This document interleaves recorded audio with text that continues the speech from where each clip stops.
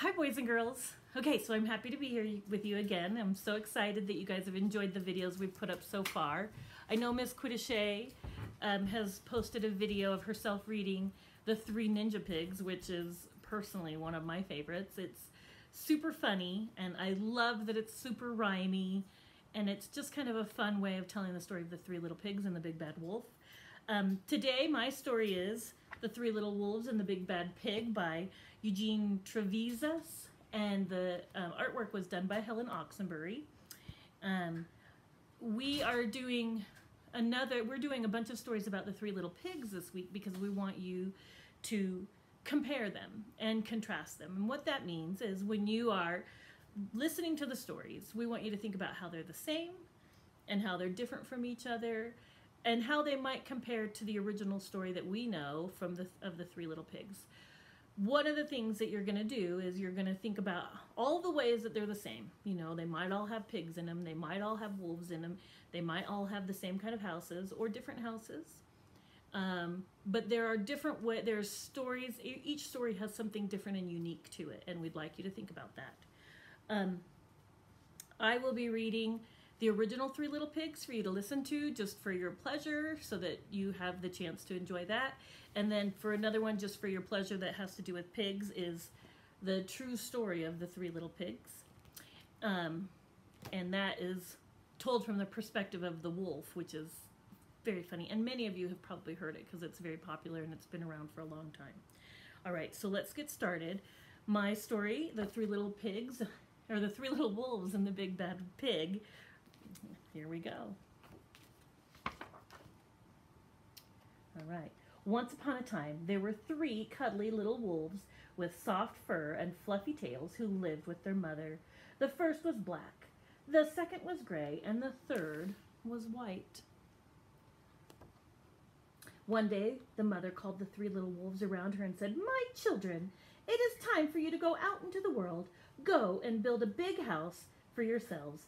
But be aware of the big bad pig." "Don't worry, Mother. We will watch out for him," said the three little wolves. And they set off. Soon, we're on this page, soon they met a kangaroo who was pushing a wheelbarrow full of red and yellow bricks. "Please, will you give us some of your bricks?" asked the three little wolves.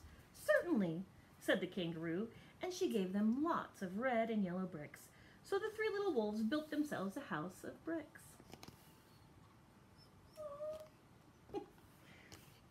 Sorry, you're going to hear my dog. She's very anxious today. We're visiting one of my sisters, and so she's feeling a little anxious at a new place, but she's going to be fine. All right, the very next day, the big bad pig came prowling down the road and saw the house of bricks that the three little wolves had built. The three little wolves were playing croquet in the garden, and when they saw the big bad pig coming, they ran inside the house and locked the door. Look at them playing croquet. How cute is that? The pig knocked on the door and grunted, little wolves, let me come in." "No, no, no," said the three little wolves. "By the hair on our chinny chin chins, we will not let you in. Not for all the tea leaves in our china teapot." And so here's the pig. "Then I'll huff and I'll puff and I'll blow your house down," said the pig. So he huffed and he puffed and he puffed and he huffed. But the house didn't fall down. Look at his face. I love the picture of the spit coming out of his mouth also. He's very intent on blowing it down. So there you go. The pig wasn't called big and bad for nothing. He went and fetched his sledgehammer and he knocked the house down. The three little wolves had only just managed to escape before the bricks crumbled, and they were frightened indeed. And look what they're carrying. Their little china teapot.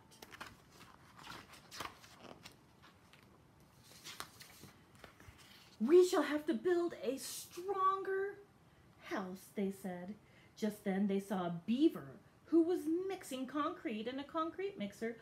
"Please, will you give us some of your concrete?" asked the three little wolves. There they are, building their house of concrete. "Certainly," said the beaver, and he gave them buckets and buckets full of messy, slurry concrete. So the three little wolves built themselves a house of concrete. No sooner had they finished than the big bad pig came prowling down the road and saw the house the wolves had built. They were playing battledore and shuttlecock in the garden. Those are kind of old-fashioned games that people would play with, as you can see, a net, and they'd have the little rackets with, these are called birdies. And so those are kind of old-fashioned games, but people still play things like that. It's called, I don't remember what we call it. Badminton? Maybe that's what it's called. Anyway, but it's called shuttlecock and battledore. And when they saw the big bad pig coming, they ran inside their house and shut the door. The pig rang the bell and said, "Little frightened wolves, let me come in." "No, no, no," said the three little wolves. "By the hair on our chinny chin chins, we will not let you in, not for all the tea leaves in our china teapot." "Then I'll huff, and I'll puff, and I'll blow your house down," said the pig. So he huffed, and he puffed, and he puffed, and he huffed. But the house didn't fall down. Oh my goodness. So the house didn't fall down when he huffed and puffed at the brick house, and it's not falling down with the concrete house. When he huffed and he puffed at the brick house and it didn't fall down, can we remember what it was that he used to knock down the brick house?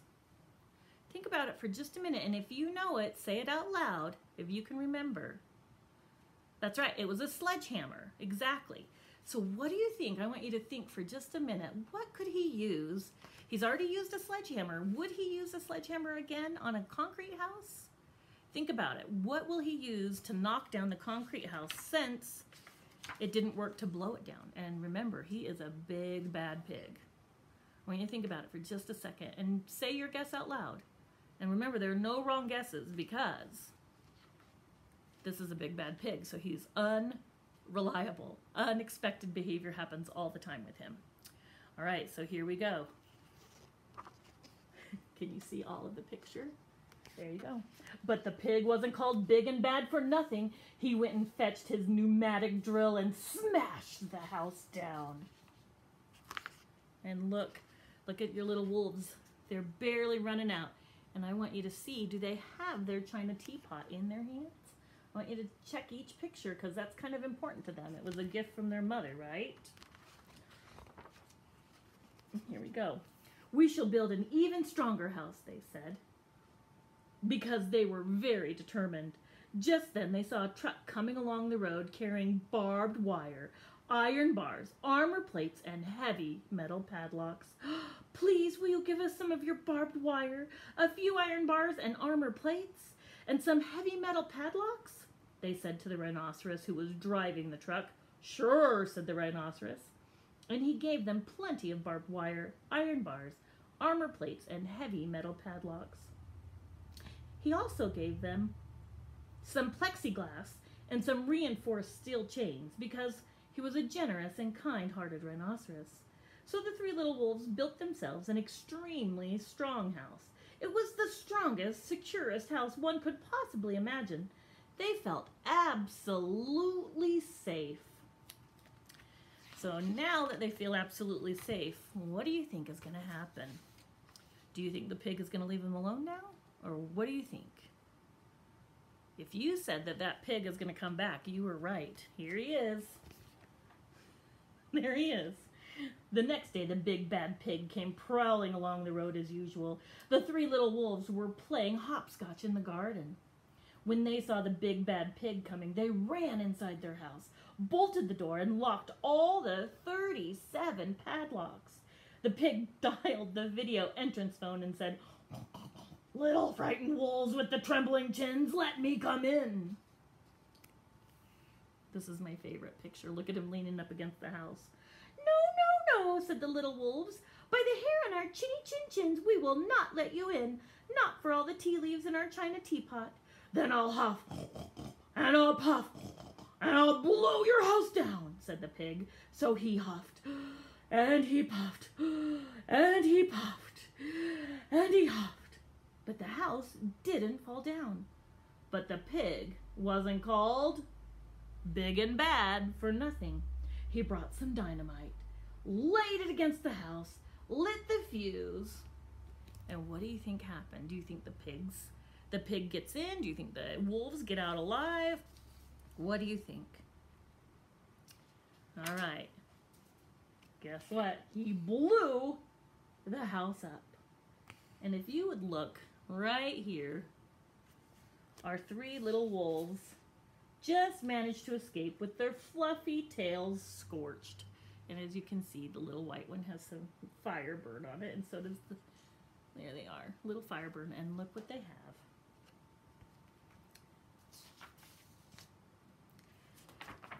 Something must be wrong with our building materials, they said. I really like that the pigs are thinking about their problem. They're problem solving. They're thinking, okay, so we built with bricks. That didn't work. We built with concrete. That didn't work. And then they built with the iron and the metal and all of that. That didn't work. So what are they going to do now? What should they use? I like that they're problem solving about their materials. We have to try something different. But what? At that moment, they saw a flamingo coming along, pushing a wheelbarrow full of flowers. "Please, will you give us some flowers?" asked the little wolves. "With pleasure," said the flamingo, and he gave them lots of flowers. So the three little wolves built themselves a house of flowers. That seems a little out of character, doesn't it? Usually, in our knowledge of the three little wolves, they begin by building their house.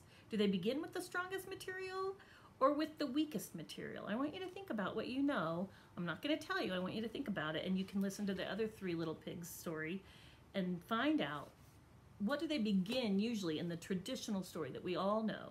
What do they use to build their houses? First, second, and third. One wall was of marigolds, one of daffodils, one of pink roses, and one of cherry blossoms. The ceiling was made of sunflowers, and the floor was a carpet of daisies. They had water lilies in their bathtub and buttercups in their refrigerator. It was a rather fragile house, and it swayed in the wind, but it was very beautiful. Next day, guess who came prowling? That big bad pig came prowling down the road and saw the house of flowers that the three little wolves had built. He rang the bluebell at the door and said, "Little frightened wolves with the trembling chins and the scorched tails, let me come in." "No, no, no," said the three little wolves.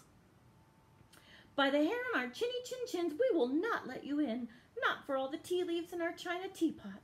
"Then I'll huff, and I'll puff, and I'll blow your house down," said the pig. So now I want you to think, what would you do? What do you think is going to happen to the pig? Is he going to need to get something new and fancy? Is he going to be able to blow their house down? What will happen to these three little wolves in their fourth house? Usually we only have 3 houses, right? This is their 4th house. Well, if you've made your guess, I'm going to continue. It says, "But as he took a deep breath, ready to huff and puff, he smelled the softest scent of the flowers. It was fantastic. And because the scent was so lovely, the pig took another breath and then another. Instead of huffing and puffing, he began to sniff. He sniffed deeper and deeper until he was quite filled with the fragrant scent. His heart grew tender, and he realized how horrible he had been. Right then, he decided to become a big, good pig. He started to sing and dance the tarantella. That's kind of a old-fashioned dance. And there he is, singing and dancing the tarantella. At first, The Three Little Pigs. They didn't quite know what to think of it. Or the Three Little Wolves. They were a bit worried. It might be a trick. But soon they realized that the pig had truly changed. Can you see all of the picture? Yeah. So they came running out of the house. They started playing games with him. First they played Pig Pog, and then Piggy in the middle. And when they were all tired, they invited him into the house. They offered him tea and strawberries and wolfberries and asked him to stay with them as long as he wanted. The pig accepted, and they all lived happily together ever after. Okay, so that book is really different from what we know of the traditional Three Little Pigs, but it's one of my favorites because it's kind of fun and it's so different. I hope you enjoyed it, so be sure to fill out your paper today about your response to the reading. Tell me what you liked about it. You can even tell me what you didn't like about it. But I also want you to think, and you don't have to write this down, you can draw a picture. And in fact, on your response sheet, if it's too much writing for you, please turn it over and draw a picture about the part that you liked best. And then if you're not gonna write, I want you to draw a picture about what you liked best, draw a line, so split the paper in half, and at the top, draw what you liked best, and at the bottom, draw what you didn't like, right? The part that was your least favorite. So your favorite part and then your least favorite part. But if you want to do all that writing, you certainly can. And then I want you to think about how they were the same and how they're different from the story that Miss Quiddishay read. And Mrs. Wostradowski is going to read a book called Pigs by Robert Munsch, which is another story that I love. So I want you to think about those stories and let us know. And we miss you, and we're looking forward to seeing you guys again soon, hopefully. And you can always make little videos and send them to our email, and we would love it. All right, bye.